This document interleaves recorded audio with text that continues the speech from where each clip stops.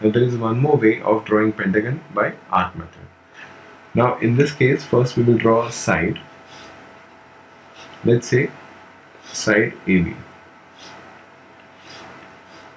50. Now first we will draw a perpendicular. We'll take B to A and we will draw one arc. Now let's say this is point number 1. So from 1 to A I have taken this much distance and I'll draw one arc. Then I'll take midpoint of A and B, that I'll mark as 2. Then from 2 to this point where your first arc has intersected with the vertical line, that point I'll mark as 1 dash. Right? Now I'll take 2 to 1 dash and I'll draw another arc.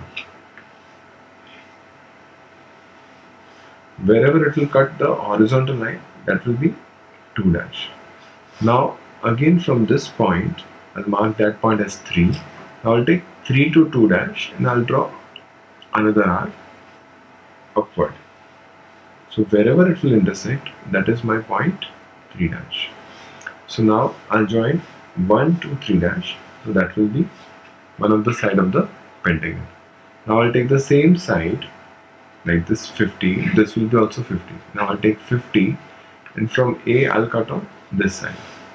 Now I'll take diagonal, that is 3 to 3 dash in my compass, and from 1 I'll cut on this side. So I'll get one more point. Then I'll take this side and I'll cut on this side as well as this side. So we will get a pentagon.